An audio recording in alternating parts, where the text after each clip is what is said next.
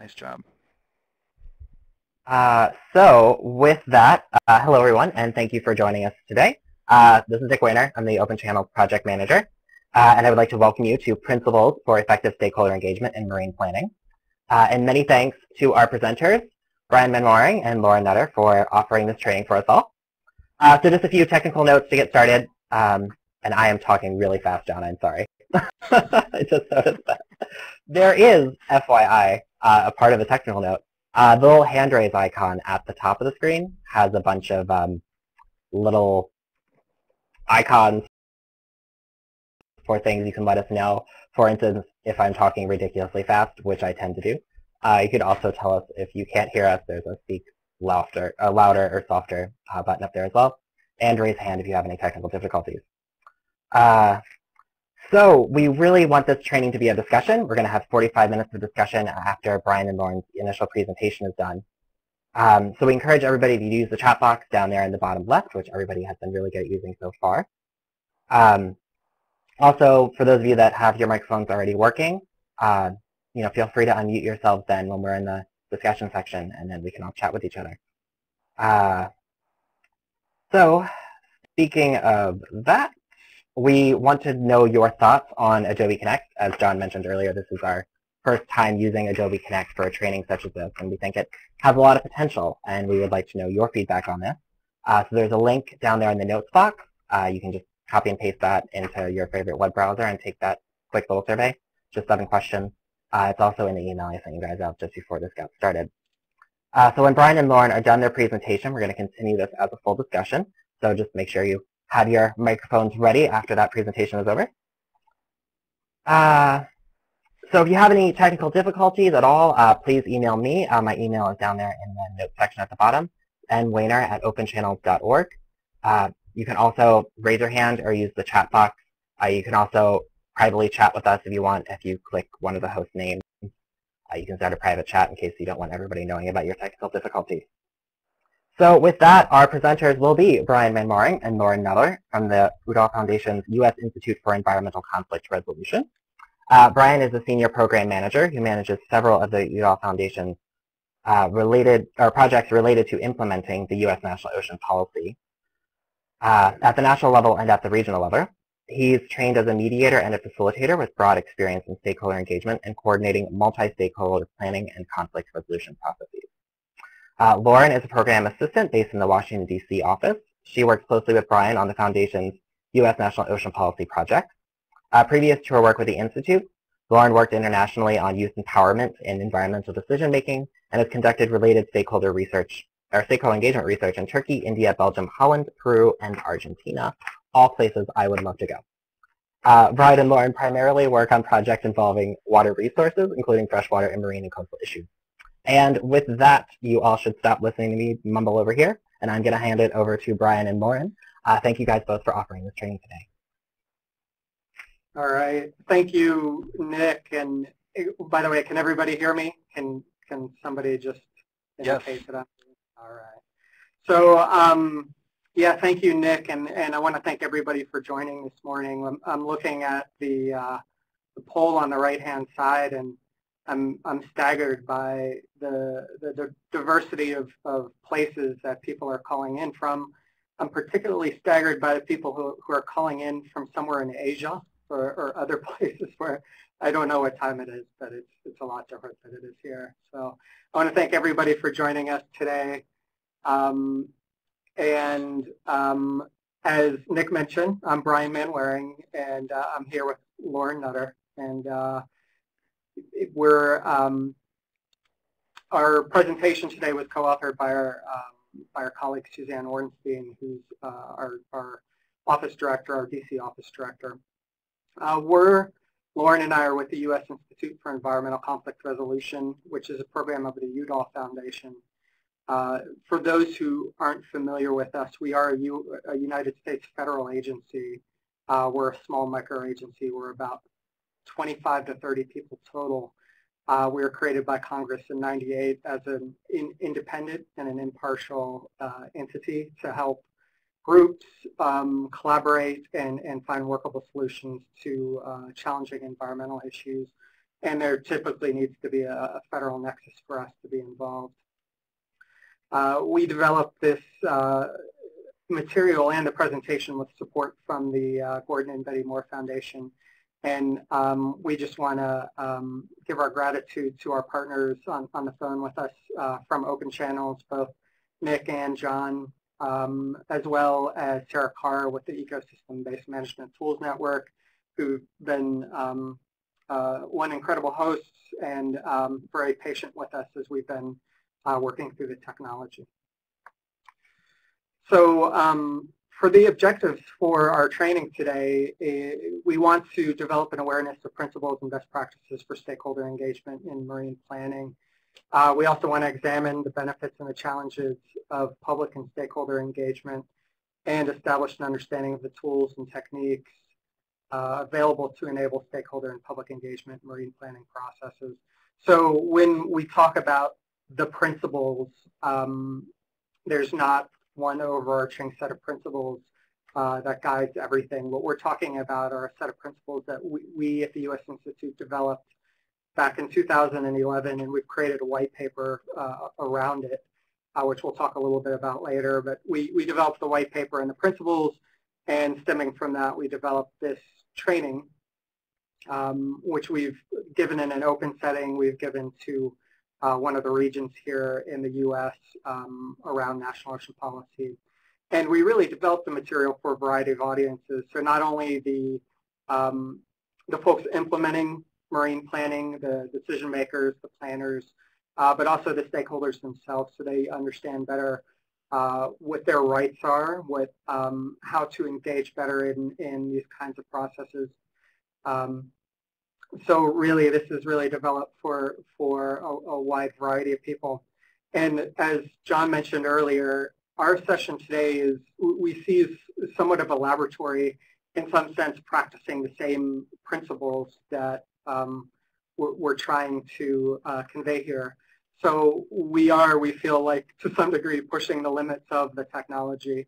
I'm sure this has been done before, but it's by no means been refined or perfected, and we really want to engage with you in a dialogue more than just presenting information. So we're trying to do all this and trying to experiment with this, and so we'll do our best, and we hope it's a good experience for everybody.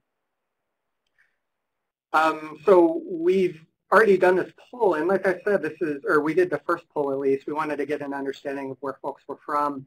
And yeah, it's quite interesting, the diversity of where people are joining us from. So it looks, and we divided the U.S. into the regions stated in the National Ocean Policy. So it looks like about 25 to 35 people from the United States, 10 from Canada, 17 from Europe, some folks from Latin America and Asia, and one from other international. So just a wide variety of locations folks are coming from. And Nick, can you cue up the next poll? I will switch that over right now. So we also want to know what kinds of organizations you represent. So if you can just quickly vote on, or not vote, but select the right category.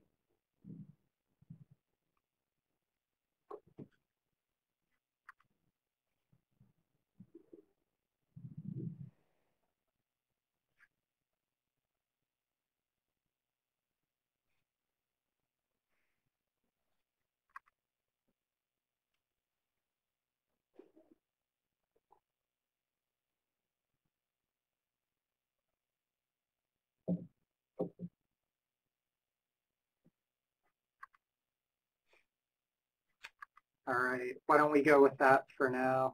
I think that gives us a good representative sort of understanding. So quite a few from the government and both for federal, state, and local government, as well as from the scientific and academic community. We have some non-governmental representatives in some industry and commerce as well. So that gives us an idea of who's on the line and who's all participating in the training.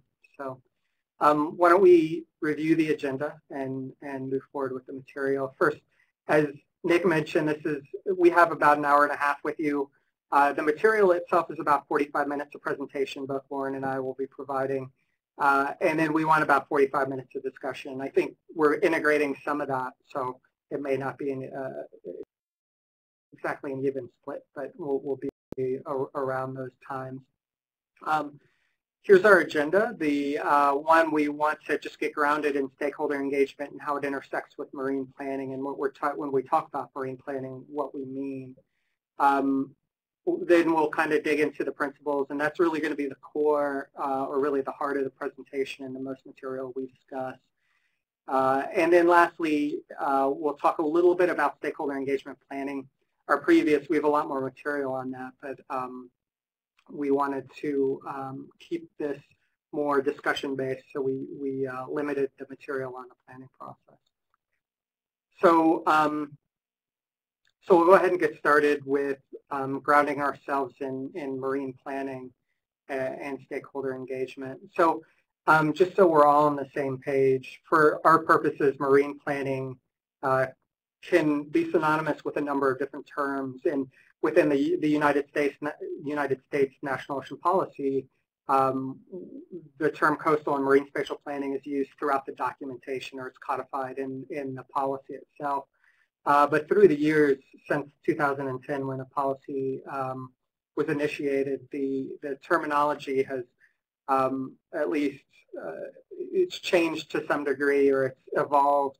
And I see more of the regions and more of the folks involved refer to it as marine planning than as coastal marine spatial planning. Of course, it all essentially means the same thing. Other terms we've heard: maritime spatial planning, integrated marine and coastal planning. You might have other terms, and you feel free to chat in other things other terms you've heard that kind of express the same sorts of thing. But to be a little more specific about what we're talking about, when we talk about marine planning, there's numerous definitions from, again, the U.S. National Ocean Policy to the UN, to several other resources for defining what marine planning is. What we found is all these definitions, or most of these definitions, have these common characteristics. One being it's multi-objective. So marine planning processes look to integrate economic concerns and issues, environmental and social and cultural issues all together, making it, of course, quite complex and challenging. Next, ecosystem-based. It's also integrated at a number of different levels. So it integrates government at different levels. In the U.S., you have federal, state, local, you have sovereign tribal governments. It integrates the end users with the decision makers. It integrates, as we mentioned, the ecology with the economic and social issues. It integrates ocean uses across most, if not all, ocean uses, and so on. So it's an integrated process. It's spatially focused, or basically it's place and or area based. It's adaptive, so it takes into account uncertainty and the evolution. It understands that our understanding evolves over time and needs to be engaged or incorporated into our thoughts about managing the oceans and coasts. It's strategic and anticipatory, so it's really focused on the long term. And for us, most importantly, it's participatory. And as you can see through these other characteristics, it would be almost impossible for it not to be participatory, given its multi-objective and integrated and strategic grounding. So with that, we're going to focus on the participatory aspect here today.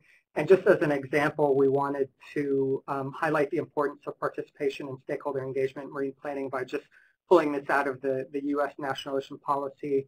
This is just one quote that comes out of the recommendations that were then turned into the National Ocean Policy through an executive order signed by President Obama in 2010. And as the slide notes, the recommendations emphasize the frequent and robust stakeholder scientific and public engagement. If you read through the rest of the documentation around National Ocean Policy, references to stakeholder scientists and public engagement are littered throughout the literature. And since then, there's been additional guidance set forth by the National Ocean Council, and they again stress and highlight the importance of engaging stakeholders in the process. So really, in theory and by definition, most marine planning efforts do place a high value on stakeholder engagement. And the question is really why. And here are some of the reasons and some of the benefits of stakeholder engagement. One is improved and sustainable outcomes because it's building on that local capacity and knowledge, and it addresses the needs of local communities and local stakeholders. It helps build shared understanding, and given its multi-objective nature, just developing that shared understanding of each other's needs, of the constraints, of the possibilities and opportunities. It helps stakeholders and planners understand what uses can coexist, and it can help identify areas of potential conflict and help resolve those areas before they become real problems. It helps transparency and develop ownership in the outcomes, strengthens relationships. So it's a forum, it's really for a forum of all these parties interested in the same types of things to get together. And of course, if we understand the relationship aspect of it, as the relationships have started much earlier than our marine planning process and will continue on past it. So this is just one point in that relationship process, and an important aspect of bringing stakeholders together. It can improve cost effectiveness. We do have some data that indicates that people perceive that, well, I should mention that we evaluate all of our multi-stakeholder processes here at the U.S. Institute. And the data that we've gathered is pretty overwhelming that stakeholders do feel that it is cost effective, that it does reduce or manage conflict and contention. It does better inform decisions. Of course, it's impossible to, or at least there hasn't been a way figured out to prove that through the numbers yet, just given the nature of it. If you engage stakeholders, you can't measure against the process that did not engage stakeholders. So if you have other thoughts or benefits, feel free to chat them in so folks can hear your thoughts. But otherwise, I think we have another poll coming up. And Nick, can you see the next one up? So the question we have for you is whether you're currently involved in a marine planning process or you're about to be, what has been or what do you anticipate to be the biggest obstacle or obstacles in planning for and implementing a good stakeholder engagement process? So we've listed a couple options here, so you can read through those, and I think you can vote on multiple options. But also, if you see something, a challenge or an obstacle, or if you know of an obstacle or a challenge that's not listed in the list here, go ahead and chat it in so we can see those.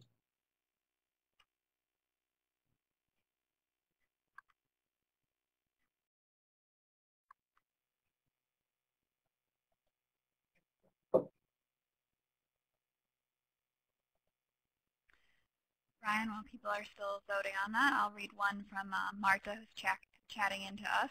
What about stakeholder fatigue? That would be one, and Ben Reader seconds that for us.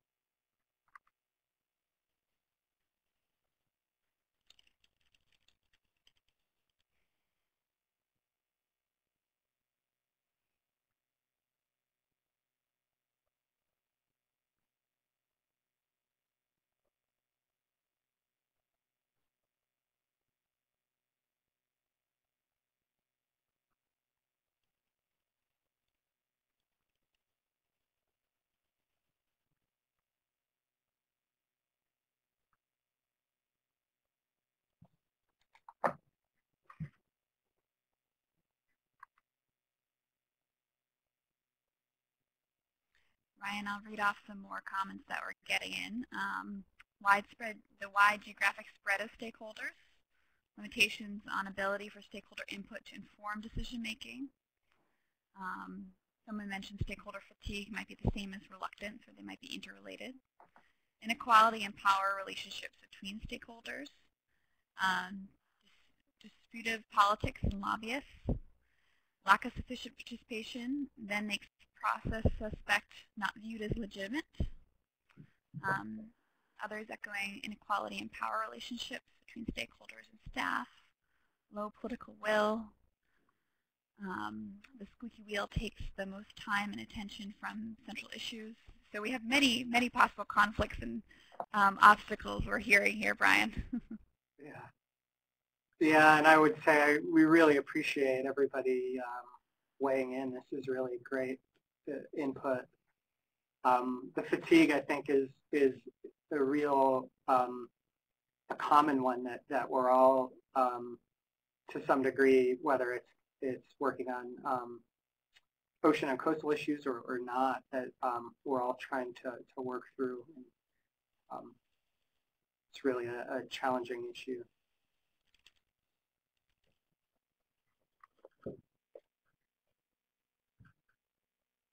Okay. Lauren, anything else, or shall we?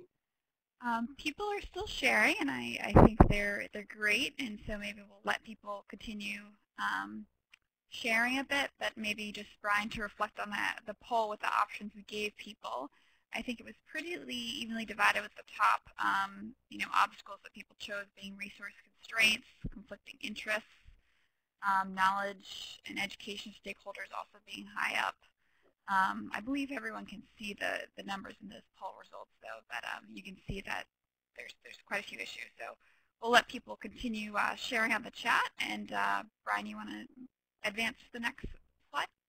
Sure. Okay, great. So now we're going to go ahead and dive into the principles for stakeholder engagement. And before we go too far, or we get into the actual principles themselves, we want to at least lay the foundation and again, make sure we're all on the same page. So first and foremost, the training, as I mentioned earlier, in this training is based on a white paper we put together with principles and best practices for stakeholder engagement. So we're just really touching on the surface here, and there's a lot more material out there, and we'll send you that white paper and also a shorter version of it after we're done with this presentation. We'll also send a presentation, and as Nick mentioned earlier, we're recording this as well. Just to note, in developing this material and the principles, we reviewed different marine planning-based stakeholder efforts, both in the United States and internationally. We also are standing on the shoulders of others, academics, government folks, stakeholders. We've been looking at surveys, white papers, other articles. We looked at other industries, and we drew from our own experience. And I should note that these principles have been incorporated in the Marine Planning Handbook here that was written by the National Ocean Council for the U.S. National Ocean Policy implementation. So again, to ground us, we want to talk a little bit about stakeholders and make sure we have at least a shared understanding or a common understanding of what we mean when we talk about stakeholders. So in each instance, it can be defined differently. It can be defined in a very broad way or a much more narrow way, depending on the context and the situation and what you're trying to achieve. We could make the broad statement that all citizens have a stake in the management of the ocean and coastal resources, right? It's a public resource.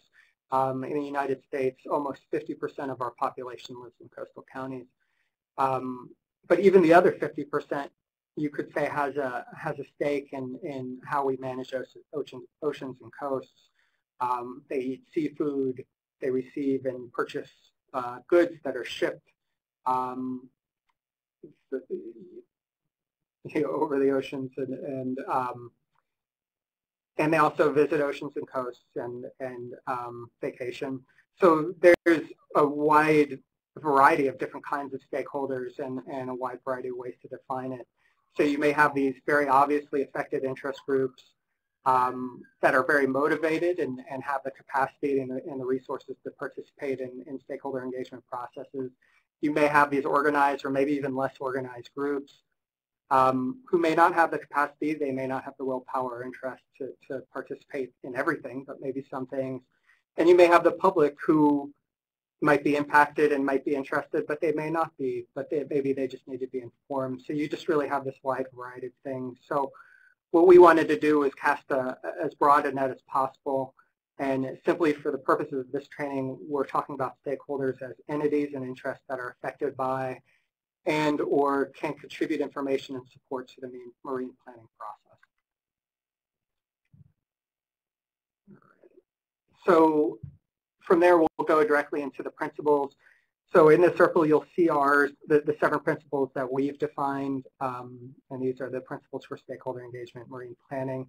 So starting at the top and going around the right side of the circle, we have clear goals and avenues for stakeholder and public participation, inclusiveness and accessibility, transparency and openness, informed engagement, timeliness, process integrity, and adaptability and flexibility.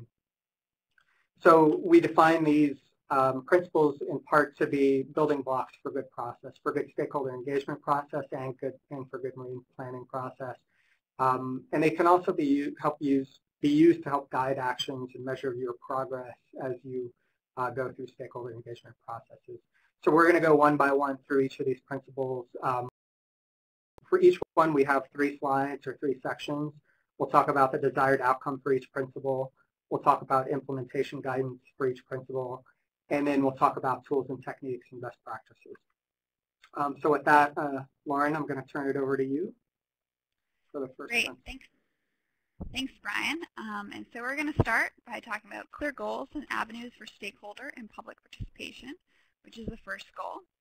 And by establishing a process with clear goals and avenues for participation, you can build a well-planned engagement effort that supports and complements the overall planning process and also enables well-informed stakeholders and citizens who understand the process to capitalize on opportunities for their involvement. Identifying and clearly communicating the goals of the planning process, roles and responsibilities of both stakeholders and decision makers, and engagement processes and milestones are important to effectively create two-way communication and collaborative problem solving on ocean management issues. And so if we go to our next slide, here's some further guidance on how to create clear goals and avenues for stakeholder and public participation. First, several pieces of process information should be identified and communicated to stakeholders, including the goals and schedule for the overall planning process. This is helpful to build a mutual understanding of how stakeholders and the public may be involved in the process and help alleviate concerns among those groups related to the uncertainty of their involvement in the process. It's also important to identify and communicate what and when are the specific opportunities for engagement from stakeholders and the public. It's also important to identify and communicate roles and responsibilities of both stakeholders and decision makers in the process and set clear expectations around this. For example, decision makers may be charged with overall process leadership, final decision making, staffing, information gathering, data analysis, and drafting of preliminary and final documents, among other things. And stakeholder and public roles may include commenting on proposals and processes, providing relevant data and information about the planning process to others in their interest groups, identifying implementation issues and concerns, and suggesting alternative approaches, among others. One example of defining roles and responsibilities clearly between stakeholders and decision makers can be seen within the United Nations Framework Convention on Climate Change. And in my work, previous to being at the Institute, I was a liaison between the youth constituency in this process and the Secretariat for the process. And there were clear guidelines from the Secretariat of the Convention that I was responsible for articulating back to the youth stakeholder groups in regards to what their role in the process was and wasn't. In this case, the country delegations were clearly the decision makers, but civil society had a role in the process to present technical information and guidance at side events during the negotiation process, to informally engage with country delegates and share their perspective and expertise. And there were set time slots for each stakeholder constituency to make statements in the full plenary with all of the country delegations. And clearly knowing the opportunities for engagement allowed stakeholders present to follow clear paths to be heard in the process and also ensure that all stakeholder constituencies were equally recognized in the process. So that's one example of how this aspect of the principle might be applied. And going back to what we see on the slide, some further guidance on what to identify and communicate would be upfront what types of input are needed and how it will actually be utilized in the process. Also consider engaging stakeholders in the engagement planning process to the greatest extent possible. This can often be overlooked, but it's really key to developing clear goals in the process and gaining buy-in with stakeholders. Brian will speak a little bit later on about how to actually do this and what it might look like to engage stakeholders in the engagement planning process. And lastly, it can be helpful to institutionalize stakeholder engagement in your process. One example of how to do this would be creating a standing stakeholder committee or advisory group that would be representative of all stakeholder interests and can effectively provide cross-sector stakeholder dialogue and insight into the planning process. So some best practices, tools, and techniques that can help you achieve this include develop explicit goals relating to stakeholder and public engagement within the overall marine planning process. Develop an engagement approach at the beginning of the process and update it periodically. The approach should be an integral part of the overall planning process and should be adjusted as needed over time since the process will evolve. Develop and share a process map that can clearly outline the points for stakeholder and public input. Visuals that outline the long-term process are helpful for all to understand the full picture. Establish an informational or educational effort at the outset. This can help assure that everyone's on the same page regarding the purpose of marine planning, objectives of the planning process, and the process schedule. And finally, treat stakeholder engagement the same as any other planning component. Make sure to do it early on, integrate it with your other process plans, and seek stakeholder and public input in designing the engagement process itself. And with that, I'll turn it back to Brian to share our next principle. Right. So we're going to talk next about inclusiveness and accessibility. So the challenge here is, as you all know, is one, you may have just the sheer number of stakeholders, the number of people that may need to be integrated into the process in some way, but also the diversity of the interests, the capacity of stakeholders to participate, the history of the relationships, all these kinds of things. So when we talk about inclusiveness and accessibility, one thing we want to look for is a balanced and a representative stakeholder effort that helps lead to adequate and appropriate opportunities for interested parties to participate. So some of the key words there, adequate and appropriate, which can really differ depending on the situation. And it can be based really on a number of different factors, from the kind of time pressures and the schedule you're working under or the planners are working under, the resources, financial resources, staff resources, and resources of the stakeholders to participate. Could be societal norms, could be the stakeholder fatigue we were talking about, and other kinds of things. So we have to keep that in mind. It always comes down to what's right for your process. There's also the inclusion of diverse voices, ideas, and information to achieve sustainable decisions.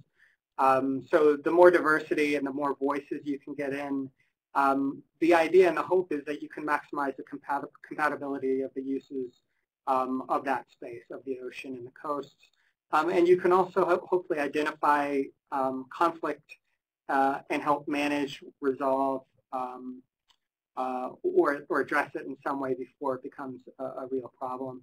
Lastly, one of the big benefits is you hope to really increase satisfaction and process with the outcomes. So some of the guidance we have is to ensure participation by all interests. So that starts with sound planning, identification and outreach to the full range of interest groups, And we mentioned one of the ideas in the poll on the right-hand side is the reluctance of stakeholders to participate, and there's something like 38%, 24 people voted for that as a challenge. So that is a challenge. How do you get, if you have stakeholders that are integral to the process, and they don't want to participate, then how do you get them to participate? So next, we have identify and address barriers to participation. So barriers can include funding, timing, capacity, accessibility, those kinds of things. So there might be limits to stakeholders' ability to participate, and it's best to identify those up front and start developing strategies to overcome those. One example of that, on the Missouri River, we run a Missouri River project where we facilitate a full stakeholder committee of about 70 people. But we also do some really engaged civic engagement with not the key interest stakeholders, but the broader public stakeholders. And we couldn't get them all together. It was just too much effort. The funding needs were too great. So one way to address that barrier was to go to them. We went to each state, held forums, held day-long forums to integrate them in real dialogue around the Missouri River. Lastly, we need to be sensitive to the needs, interests, and resource levels of stakeholders and the public. So not every stakeholder is going to want to need or have the interest in participating fully. And so one, we need to know what those needs are and those interests are, and then we need to be able to adapt our process to meet that need. So some best practices, tools, and techniques. First and foremost, we would always suggest doing a stakeholder assessment or what we might call a situation assessment. So that's really looking at the background, either through interviews, reviewing background materials, assessing the realities, the different sideboards, the history, the relationships, the project-based needs, the schedule, the constraints, the resource needs, and the resources available, and to help develop alternatives for what a good stakeholder engagement process might be. Within that, you might start identifying who those stakeholders are, the substantive issues that stakeholders are interested in, those barriers to participation, options to overcome those barriers, and so on. As Lauren mentioned earlier, you might want to consider establishing a balanced stakeholder advisory group. As I mentioned on the Missouri River, we have a group. For those who aren't familiar with U.S. geography, the Missouri River covers 1/6 of the landmass of the United States. It runs through, depending on how you count tributaries, between 8 and 10 states. And we work with a stakeholder group that includes 14 federal agencies, all 8 states, 29 Native American tribes, and all of the interest groups, which they subdivided into 11 categories, and then 2 organizations or people were elected to fill the roles of representing those interest groups. So that's one example of a stakeholder advisory group that tries to be balanced between all the interests. And then, of course, identifying approaches to overcome barriers to participation. Here are some examples: travel support, sub-regional engagement, technologies like what we're using, and so forth. So with that, we're going to move on to our next one. And Lauren? Great. So the next principle we're going to look at is transparency and openness. And in order to be transparent in a planning process, adequate information about the planning and decision-making must be communicated to stakeholders. This should include planning and decision-making information about the design, research, and options for a marine spatial plan. And in many cases, these topics should be discussed in public with considerable exploration of the benefits and drawbacks of various options. Being transparent and open can help develop an understanding of and support for complex public planning processes among interested groups in the public.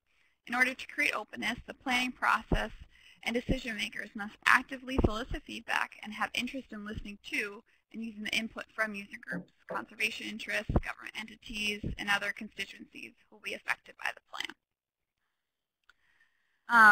Some guidance in order to create transparency and openness in your process. Establish clear and consistent communication channels. disseminate information about the planning process for review and feedback, and demonstrate openness to learning from stakeholders. Multi-tiered communication tools, including websites, public meetings and workshops, written materials, and stakeholder meetings, can be used to disseminate information and gather feedback. Websites and wikis, which are more two-way communication tools, are also useful to augment public meetings. Be clear in your process up front about what feedback is being sought, as well as how stakeholders and the public should provide feedback. For example, what are the relevant documents to view? Are you requesting feedback through an online wiki, an upcoming public meeting, or perhaps a survey mechanism? Multi-tiered communication approaches help to both meet the different needs of interest levels for engagement from stakeholders, and also help to ensure that it's accessible to all your stakeholders in one way or another. And lastly, in order to be fully transparent and open, communicate to stakeholders and the public regarding how input received from those groups was used in the decision-making process. And one example we have of this is in Rhode Island, which is one of the U.S. states along the coast. The Rhode Island Special Area Management Plan related to one of the marine areas there. In this process, they had a central website that included all the relevant information in one place, meeting locations, agendas, transcripts, documents, presentations, science and technical reports. And during the planning process, each chapter in the plan that they were developing included an 8-step public review process. And this was designed and laid out to everyone from the start of the overall process, so there was a really clear mechanism and pathway for that engagement. And so some more information about tools and best practices for ensuring transparency and openness. Implement a broad suite of communication tools and techniques, which we started talking about a little bit, in order to inform, educate, and receive feedback from stakeholders and the public. So you can consider newspaper ads, online social media such as Twitter or Facebook, relevant website pages, posters or flyers. And for communication techniques to collect input, think about local dialogues, workshops, listening sessions, surveys, or an online wiki. Promote a common understanding of key processes and terminology and technical information. For example, you can create an online data portal, a one-pager of key terminology used in the process, or create a process map of the process itself. Inform stakeholders how to provide input and how it will be used. Provide periodic reports on how stakeholder or public input impacted final products. And produce and share meeting summaries. And with that, Brian, I'll flip it to you. All right, we're going to talk about informed engagement next. And so the desired outcome for informed engagement is a shared understanding of the issues, the challenges, and the planning process among decision makers, stakeholders, and the public. So could be a big power gap there, right? The more information, if you have some information and others don't, that could be perceived as a power inequality. And the types of information is going to be different, right? So you have policymakers who might think of things in terms of organizational issues, legal considerations, those kinds of things, political considerations. You may have scientists who are looking at it from a very technical standpoint. You may have the stakeholders looking at it from a substantive standpoint, fishing areas, indigenous resources, those kinds of things. And then you may have the planners looking at it from a process perspective, and somehow all of that information needs to be integrated. And I should note, it's good to see there's starting to be a lot of chat on the chat board, and I would keep those coming. If you have thoughts on any of these principles, please exchange ideas. We hope you can learn from each other as much as you learn from us. And Brian, sorry if I can interject there just to say that we're going to try to, Libby just had a great question which I copied down to the notes section, and I know Nick or Brian, when I'm speaking and vice versa, will try to copy down any of those more in-depth questions for a more in-depth discussion later. But otherwise, keep the chat back and forth. And sorry, Brian, continue on. Yeah, absolutely. And the question is there a good example of an online wiki for marine planning? So if anybody has any, there's 70 folks on this call. If any of you have any thoughts on that, please go ahead and chat it in. So guidance for informed engagement is one is to encourage quality, informed, and interactive dialogue, and the second bullet there is to engage in mutual education. So when we talk about dialogue, it's we're talking about something different that's just gathering feedback or even a discussion. It's really the sharing of information. It's the leveling of the playing field. And it may not necessarily be targeted at coming to a decision, but it's bringing people together to discuss their issues, to educate each other, and to start building those bonds and those relationships. Also to identify opportunities for the inclusion of stakeholder knowledge and data into the process. So here's one of the key intersections of the marine planning process and the stakeholder engagement process, right? These two processes are interwoven, and they're one and the same in many respects, but this is one of the key intersection points when it comes to marine planning. Each interest group has their own information and data, whether it be social, cultural, ecological, economic, human use, and all of this may be relevant to ocean management, so it needs to be incorporated in some way to develop a good product.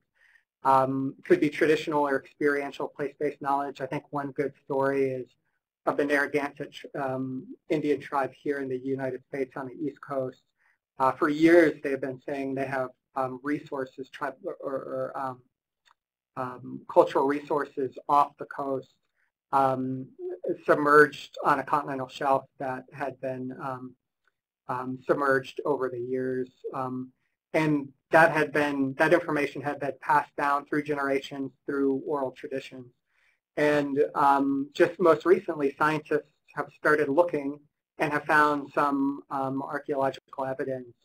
And I saw one quote by a member of the tribe, which I thought was just summed it all up. And I'm paraphrasing here, but the quote was something like, after many years, science has finally caught up to our traditional knowledge or our oral history. So just one story to convey the importance of that. And then to provide technical information in an appropriate format for stakeholder and public consumption. Best practices, impartial facilitation can be particularly helpful in times of, or in situations of high conflict, low trust, when you don't have necessarily the skill sets or the capacity. That neutral presence can go a long way in helping focus on the sensitivity of all interests, help guiding the effort in the process, help bringing stakeholders to the table, help building trust, developing unbiased technical tools, tailoring presentations to non-technical audiences, conducting stakeholder workshops to discuss technical issues. And science is really at the heart of a lot of these processes. So that may not be enough. In some cases, we've developed neutral science panels. So working with stakeholders to select a group of scientists that then would act as a group that would produce or assess or analyze and provide feedback on certain elements of the data and the technical input put into the process. And then establishing mechanisms to collect input. And now we have many more modes of doing this. The technology is really giving us many opportunities to do it in new ways through online polling, through webinars, and through many other different techniques. So next up, Lauren. Yep, next up we're going to speak about timeliness. And so in regards to timeliness, for engagement to be successful, it's important that stakeholders and the public have sufficient notice and time to assure their participation throughout all stages of the process. So from the earliest planning stages through the problem definition and goal setting to data accumulation and analysis and to the development of alternative scenarios for consideration. And often during the planning process, a fairly well-defined product is sometimes developed prior to gaining significant public and stakeholder input. And in some controversial or complex situations, there may be significant opposition to these products, and planning entities often spend considerable time and resources then revisiting the initial product to compensate for this oversight. And it can also detract from the value of the product, as the product may not actually meet everyone's needs unless there is full input. So to avoid these types of situations, it's important to include timeliness as a core element of the engagement process for stakeholders and the public. To maintain timeliness in your process, coordinate the planning process and engagement activities to include stakeholder input in decision and products. Ideally, to achieve this, stakeholder engagement should be intertwined with the marine planning process, not separate but together. And often a process schedule can be driven by other factors outside of stakeholder engagement, time, resources, things like that. But to the extent possible, timeliness for meaningful stakeholder participation should be included. And based upon our experience, we would recommend that ideally stakeholder and public comment periods should be at least 4 to 6 weeks in duration to allow thorough review of documents and the coordination of comments. To accomplish this goal, the planning process should be well thought out, and the timing of stakeholder and public engagement as well as review periods should be planned in some detail and far in advance. Also, make sure to provide sufficient notice of meetings and outcomes to ensure that stakeholders have an adequate opportunity to participate or respond.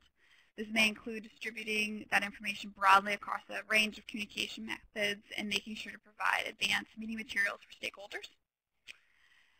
And one important best practice to ensure timeliness in your planning process is to develop and communicate a master project timeline that includes key deliverables, requiring input, and anticipated stakeholder meetings over the course of the planning process.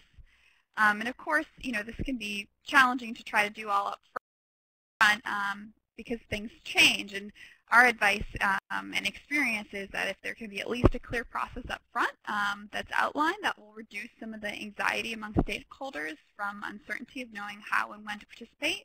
And then if the schedule does change, it's okay, that happens. Publicly acknowledge it, explain the reasons for the change, and describe the resulting schedule adjustment. In your planning schedule, make sure to evaluate what would be an acceptable adequate notice for stakeholders or public meeting. In our experience, that should be at least 3 weeks in advance or more if possible. However, taking into account different cultural norms is important here. Every group has their own culture, and that may impact what is seen as acceptable. But the key is that less notice can create a barrier to participation of some groups, and you need to account for this in the planning process.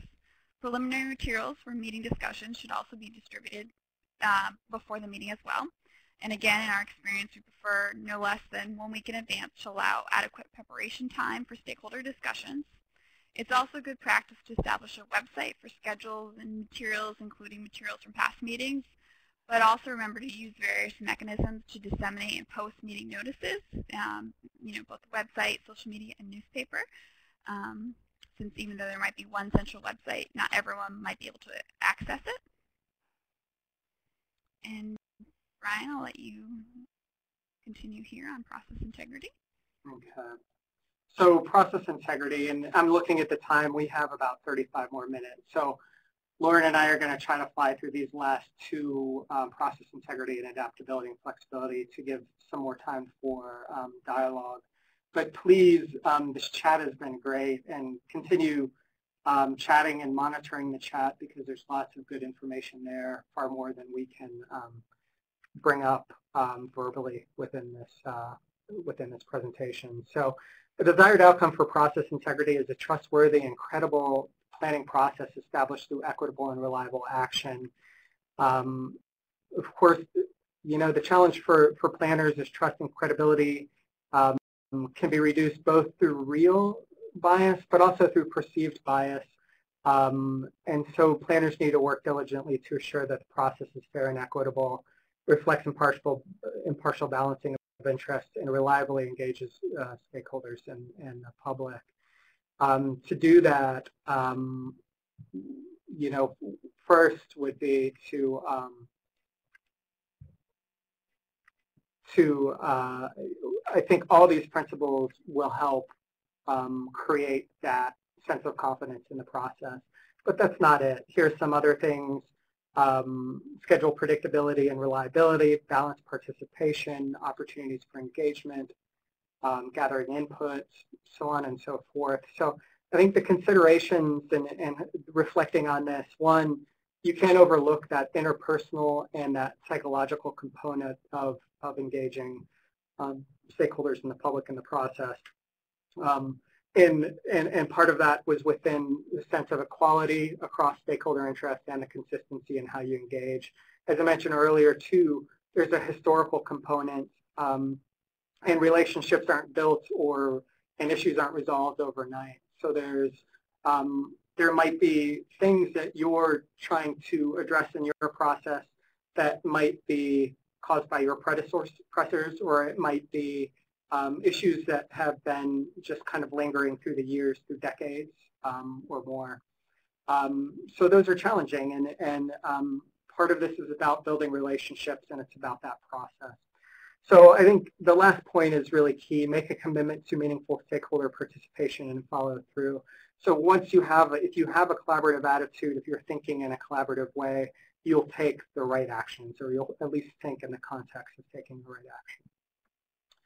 Best practices, establishing participatory ground rules. So roles and responsibilities for not only the planners and decision makers, but for the stakeholders, developing realistic agendas and meeting summaries, encouraging inclusive and balanced dialogue, and reflecting on how input's used. So Lauren, last one. Okay, great. And so our last principle we'll talk about is adaptability and flexibility. And so let me just advance this.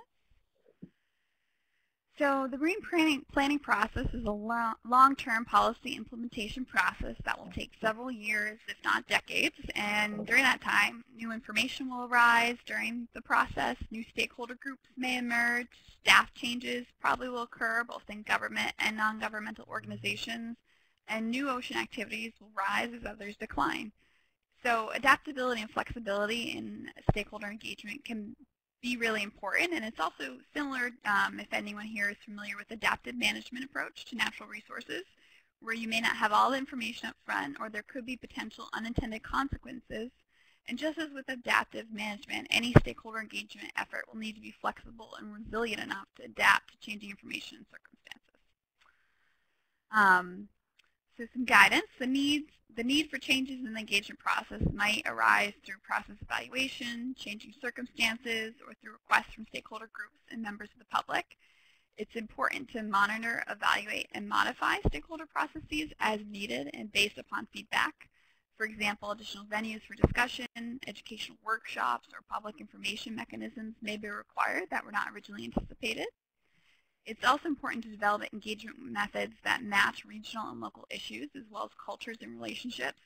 Each coastal and marine region is unique from every other region and may be different in terms of stakeholder interests, driving issues, cultures, relationships among sponsors and stakeholders, or financial situations. A couple examples. In the U.S., for example, there is a formal consultation process between government agencies and tribal representatives, which is the norm for engagement on that level. Another example of how this might influence the need to be flexible in this regard is into communities that include fishers who may have set seasons with intensive hours out on the ocean, and that could require adjustments to timing for stakeholder meetings. If the norms of a certain user group or community are unknown or not accounted for in a process, that can require changes to better meet everyone's needs and ensure an inclusive process. And so some best practices and ways to assure adaptability and flexibility in your process include establish engagement goals and performance measures, employ an array of measurement tools to surveys, comment forms, or assessments to gauge the effectiveness of the engagement process on at least an annual basis. And to do this, you can use any number of technology tools that Brian mentioned previously, like Poll Everywhere, SurveyMonkey. There's a whole range that you can use to help get that type of feedback online and through technology. Reassess the engagement process periodically and establish new methods to address gaps where the process is not meeting expectations. Conduct an impartial assessment, which Brian will discuss in a bit more detail shortly, focused on the issues specific to that region, and develop revisions to engagement strategy based on the findings of that assessment. And with that, Brian, I'll hand it back to you for, I think you had an example of how this principle might be applied in a process. If you still want to share that.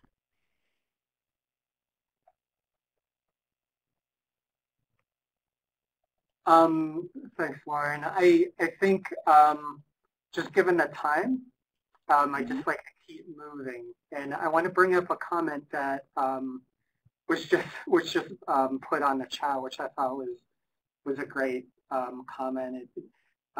Somebody mentioned we have to remember to manage expectations on what we can and what we can't deliver.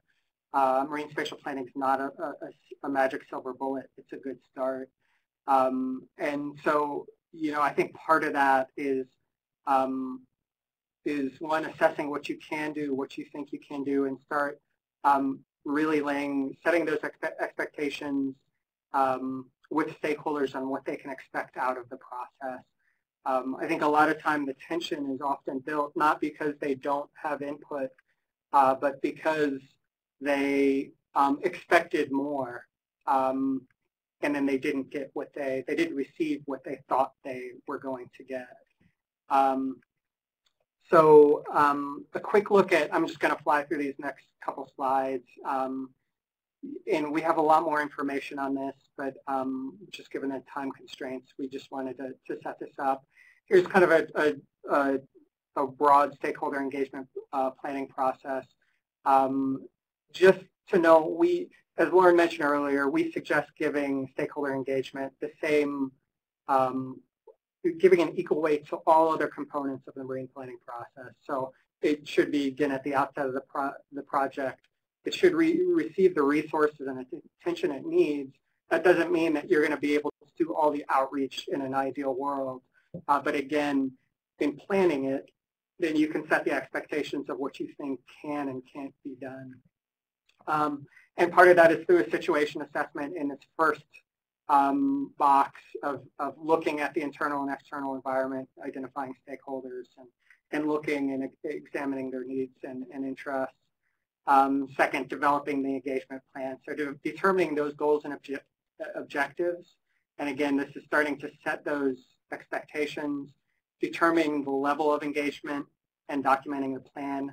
Importantly and often overlooked, gathering feedback. So getting buy-in and really joining with stakeholders in developing a plan that works for them, validating your findings, and making sure you're all on board with a plan to move forward, and then implementing, monitoring, and improving the plan. Just real quick, here's a tool that we use when we talk about collaboration these days. It could have a multitude of definitions, and we often don't clarify those definitions. So we might say, oh, we're going to collaborate with Mike on this project. And that collaboration to you might mean I'm going to give him a call and ask him what he thinks about this product. To Mike, that might mean we're going to set up weekly conference calls. I'm going to be an equal decision maker in the process, and so on. So we use a tool like this, and this is kind of this is our version, which is degrees of collaboration. It's based off the IAP2 model. IAP2 stands for the International Association of Public Participation. And it just gives you different levels for the different, at one end you have this one-way informing communication. On the other end you kind of have collaborative decision making. And then you have two levels in between. It helps you think through what collaboration means, and then it helps you communicate back out to stakeholders what they can expect through the process. So here's some potential pitfalls, and I'll just leave these up on the screen, and you could just kind of read through these. We talked about roles and responsibilities and goals and objectives being important. Stakeholder exhaustion, the second to last one, is something we've talked about a little bit, and dissent. All right, Lauren. Great, thanks, Brian. So now we're going to transition to kind of doing both some question and answer and trying to engage you all in some discussion. So first I wanted to turn to a thread that's on our current chat that I was picking up on, Brian, while you were finishing that up.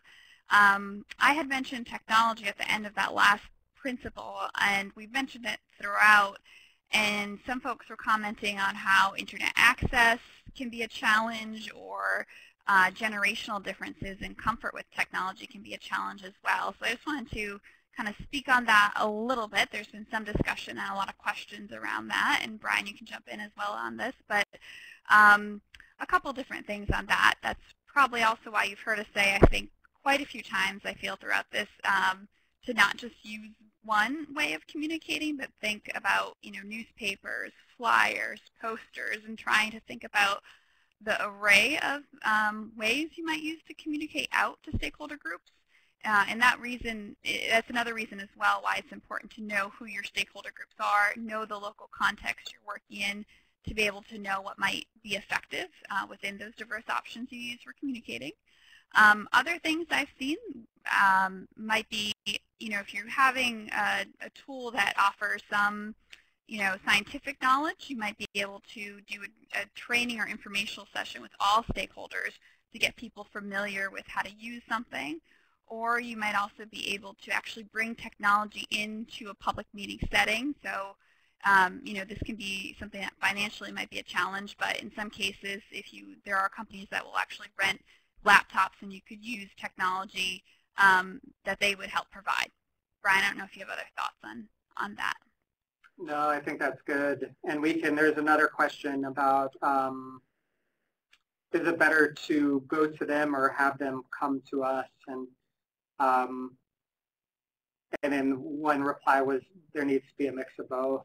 And then I think I would suggest use of grassroots consultation in regions with low literacy rates and poor internet accessibility, right? So more grassroots level, which sort of gets at that multi-level engagement.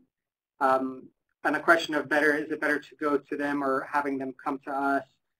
I think the response, the simplified response of need a mix of both is right. It's right on target. And but certainly if there's a stakeholder that needs to be involved, that's very important. That's highly impacted, particularly that can impact the process, whether it's at that very time or in the future. Working to engage them, meeting them where they're at, finding what their needs and their interests are, what their incentives are to participate is a really important part of your activity as a planner. Great, thanks, Brian. So at this point, the way we kind of wanted to approach our remaining time with discussion, question, answer was one, putting out there if there's clarifying questions on the content that we've actually presented here today. So if there is, you can start, you could chat those in, or the other, for some of you who were online a little bit earlier than when we started, you might have heard Nick, who was helping people try to figure out if they would be able to be connected and could actually speak.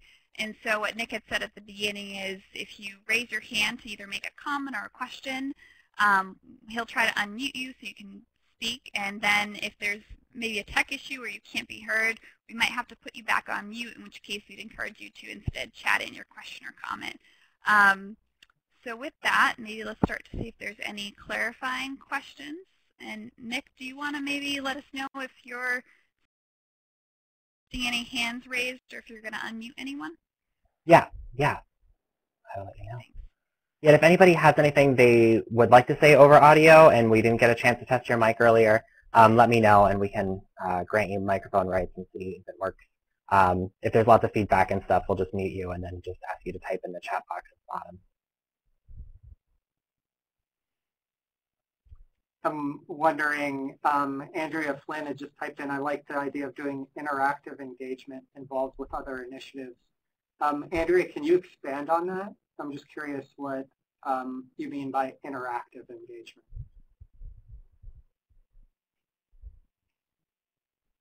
And Brian and Lauren, I'm going to go back to one of the earlier slides that had the terms from the National Ocean Policy on it.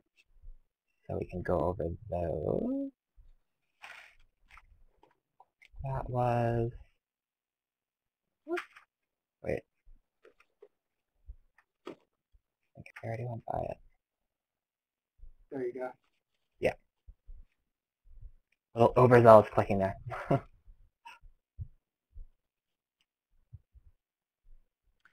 So it looks like Brian Andrews said that Shauna Turnbull mentioned it, and I think it would be a great way to entice people into participating.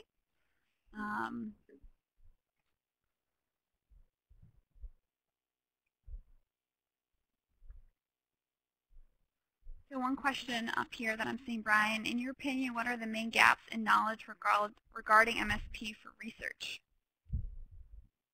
Okay, I'm going to copy that question below. I'm wondering if there's anybody, if anybody has any thoughts on that. So when we talk about your opinion, let's open it up to all participants.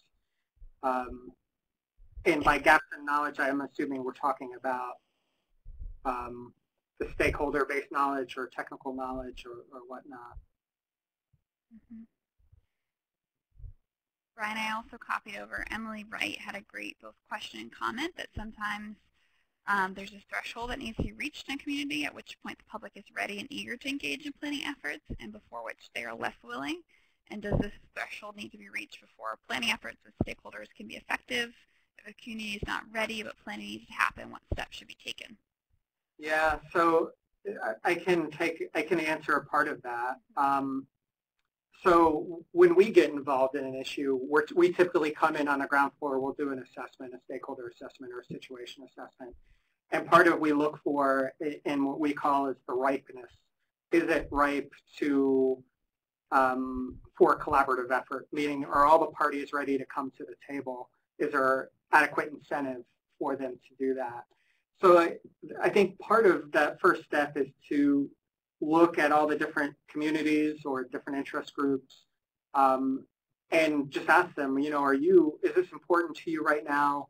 How does it rank up there with your priorities? Are you willing to participate? And assess their incentives for participation. If they're not, and if that threshold isn't reached, if they aren't at that point, then a lot of time those efforts might be for naught. You know, you might be doing something that isn't going to be accepted very readily within that community. So there are things you can do. One, which is once you look at their incentives, you might need to change your own planning effort to further incentivize them, or change the situation in a way that that makes it more makes them more interested in participating. So one example, I was working on an issue between 3 states, and it's called the Tri-State Water War here in the United States, and it's between Georgia, Florida, and Alabama. And the stakeholders came together, but the states and the feds didn't want to participate. And the stakeholders, all these different groups, wanted to engage in a process. And just by creating a forum, they essentially put political pressure on the states and the feds then to want to participate in that process. So that's one way of changing the dynamic. So it makes it more tenable or more appropriate for different groups to participate. Great, Brian. So another question I'm going to queue up for us here, and I'm going to see if I can find the slide with our definition of, I don't know if it was here that you mentioned it, but so I'll read you the question, Brian. On the slide, what's the difference between stakeholder, scientific, and public engagement? Wouldn't they all be stakeholders? And I was just confused why it was stated like this and thought we'd ask. And Brian and I both had, many discussions thinking about how to frame this in our, creating of this PowerPoint. And part of the reason why is because you might actually have kind of almost 2 levels of engagement. There might be a focused group of clear interest user groups, and then there might be the general public. And so the ocean is really a resource that could potentially impact everyone. And so although it's easy to say, okay, well, you have fishing communities, you have this, you have that, you might be able to identify more or less your interest groups that you want to reach out to and interact with. But then it's important to think about the public at large, because the ocean is a resource that would be accessible or shared to the public. And so when we've talked about this, we've thought about, both the specific stakeholder engagement, and that might be one level where people might want to be engaged at a higher level because they have specific expertise, they're ocean users, and they want to be engaged at a deeper level, where there might also be a more public engagement level where it's more about making sure to put information out to the wider public, and they might not be interested in engaging directly in a dialogue as much, but they should also still be aware. And Brian, I don't know if you want to add some more on that, or maybe talk about the scientific engagement piece. Yeah, I think, well, yeah, I would second everything you said, and then I think how you define it is, as I mentioned earlier, we cast as wide a net as absolutely possible, and that could include scientists and academics as well as others. But it all comes down to your process, and what makes the most sense in that context, right? So, we also define this when we were working through this, we were doing it under the context of national ocean policy, where the federal agencies, the states, and the sovereign tribal governments were not stakeholders. They were part of the regional planning bodies. They were decision makers and planners, and everybody else were stakeholders. But if you even broaden it past that, if you're looking at an entire process not already kind of shaped by law or policy, you might consider all federal interests, all federal government agencies as stakeholders. You might include the states as stakeholders. So it's really just a manner of defining it and for your own process, and then working within that context. And for everything, we would suggest going as broad as possible to begin with, and then refining and narrowing as you go. Great. Brian, another couple of questions I have copied down from our chat. So they're both, I think, very interrelated and perhaps kind of the similar question. One person raised that in marine spatial planning or other complex processes, sometimes it's hard for stakeholders to perceive the direct output of their engagement, and some of them even feel lost or unable to attend all the engagement requirements they receive. How could we make engagement smarter? And then I think Shauna Turnbull also added along a similar line that the Fundy Bay research showed people felt too ill-informed to comment in a meaningful way, and too many unknowns, and they did not know what they did not know about marine renewables. And so maybe we can speak a little bit on how to, help build that capacity. I don't know if you want to start, Brian. Well, yeah, and I'd like to start by asking if anybody has any thoughts that they'd like to either chat in or raise their hand and would like to talk to this in any way. And we can take this on while we get those thoughts. But I think there are a number of different tools and techniques. Again, it's very situational dependent, and it's a big issue, right? These are technical problems, very scientific, very technical, very detailed. And you have scientists who are storming ahead, and then you have stakeholders or members of the public who might be lay people, and maybe don't have that degree of knowledge, one, of the technology you're using, but two, even of the substance that you're discussing. So some of the techniques that we had talked about earlier of really trying to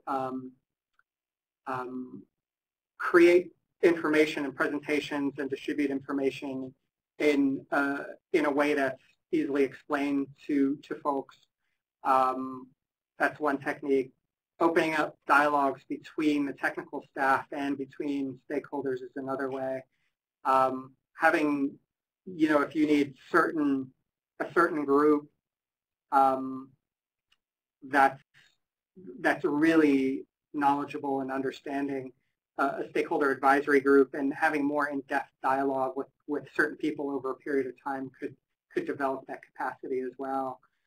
Trainings, there are a number of different things, and that's what I'm seeing sort of in the comments too: capacity building, training on engagement. Yeah, and Walton also mentioned actually going through a mock process that would actually help make stakeholders feel better equipped to engage and contribute. Yeah, and I think it's important too that the tools, and this is the challenge, right, of creating tools that are understandable and that are that stakeholders can see, might be able to play with, tests, all those kinds of things, and also are transparent enough that they have faith that it's giving good outputs, that it's not being tampered with behind the scenes, and that's a challenge in and of itself. This is another one, Brian, I'll read off from Jennifer McCain. She said that we worked with our local libraries who hosted researchers to present information. We worked with the researchers to make their presentations people-friendly, so very accessible. I like that, Jennifer. That's good. Okay, great comments. I've been trying to keep up with our absolutely fabulous chat here, and I don't see any other questions we might have looked over. I see some people about to chat in, but maybe as we wait to see what those people might say, we have just about 5 more minutes here, Brian, so do you want to just maybe see what they have to say and then wrap up, or should we throw one more question out there? Well, let's see what these last couple of comments are. So Jennifer. One thing I wanted to bring up that was interesting here was from Shauna about they didn't know what they didn't know about marine renewables. I think that's kind of interesting. If you guys had anything you wanted to add about that. So where is that comment? From my chat window, it's just below Sarah Winter's chat about Fundy Bay research. I can maybe start on that, Brian. One of the things that we teach in our work is interest-based negotiation and helping parties understand what their interests are, what their knowledge is, what their motivations within a context is, to be able to help put that all out there so you can have a solution that's mutually agreeable and meets all those needs. And so, you know, that's one of the things that Brian had mentioned. I think, I forget which slide, but, you know, having a neutral trained facilitator, someone who can actually help parties that might not realize what expertise they have to bring to the table or what really their interests might be. You know, a skilled facilitator or neutral can help really design a process of dialogue to help uncover what those might be for different stakeholder groups, and really help set the stage by getting all that out there to have a very productive process then towards what would be solutions that would meet everyone's needs, and how can we, find something that will meet all those different interests and expertise that we might have at the table. Yeah, and just to add to that, so the opposite of interest-based negotiation is position-based negotiation. So, one fishing group might say, this area is really important to us, and the only solution here is one where this remains an openly fished area. So that's an example of a position. And so, working to create a dialogue that is more around, well, economically it's important for us to be able to fish to X degree or X many days, or to bring in X amount. How can we do that? And start with that. So that's the interest, right? There's an economic interest. There's the need to support my family. There's the generational interest of my family's been doing this for years. So that's the level of dialogue we always hope to get to within that. Yeah, and Marta, I just saw your question on there. How do you deal with stakeholders' hidden agendas? And I think what we're speaking to hopefully helps answer that of, people come in with these positions, as we're talking about, and there might be, what we perceive as hidden agendas behind those, which are really what Brian and I are talking about, of getting at what are those underlying interests or emotions or, history that's motivating someone in a process. And the more that you can do up front to uncover those for all the groups at the table can help, help create a more focused process, so you don't have those underlying in the process and suddenly discover what you perceive as a hidden agenda, but you have a really clear sense of what all those interests are and can work within that context more clearly. Yeah, one of the most valuable questions I've ever come across as a facilitator or in a situation like this is just to use the question why. And I know hidden means that they're strategically trying to hide information. But even to ask that internally, if somebody says, well, this is what I want, or this is what I need, and the next question is, well, why exactly is that? Why is that important to you? And again, they may not want to share that, but you can at least ask yourself and start trying to figure out what some of those underlying interests are. I think the more safe space you create, the more open folks will be with that kind of information. Ryan, I know we're getting close on time, and I'll just give a last, maybe touch on where the conversation, the chat's gone. People have been talking a little bit more about doing kind of a mock stakeholder process to get people comfortable, and it seems like Kamal mentioned the IRC pilot project was a good example of mock processes for UK stakeholder management. Ooh, Nick, I think you just cleared, someone just cleared the chat. Someone else had a good example in there, but it's disappeared. So there's some examples in there. And Brian, I don't know if you've had any experience with doing some sort of mock process to help stakeholders feel comfortable and have the capacity. No, I haven't. And right now I feel awful because I think I accidentally cleared the chat history. And it was so rich. Oh boy. Well, sorry everybody for that. But no, I don't have any experience with mock stakeholder processes. If anybody else has those experiences, I'd be really interested in hearing about that. Yeah, somebody mentioned Battelle does have CMSP training, which includes stakeholder engagement aspect to it.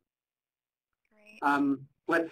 I think we should go ahead and close, though. Yep. We're at the end of our hour, and let me just go back one more. So just a heads up, you'll receive the presentation and the white paper. We got an overwhelming response to this, so we will be providing this webinar again with open channels, and then the webinar is also available for specific audiences. So if you're interested for your region or other groups, we're happy to at least talk about that possibility. So just let us know. Here's Lauren and my contact information. That link you don't need to copy down. Like I said, we'll send you the principles. But otherwise, I really want to thank everybody. One, for being here, but two, just for the really rich interaction that there was. We'd hoped to get more verbal interaction, and that's one of the challenges. And we'd love to get your feedback if you have any thoughts on how to do that, because we think that's that would be so awesome to do and such a valuable tool for everybody. But without it, the chat has been extremely valuable, and I just want to thank everybody for contributing your thoughts as we've gone through this, and again for your time. So with that, I don't know, Nick or John, if you guys want to close it out, or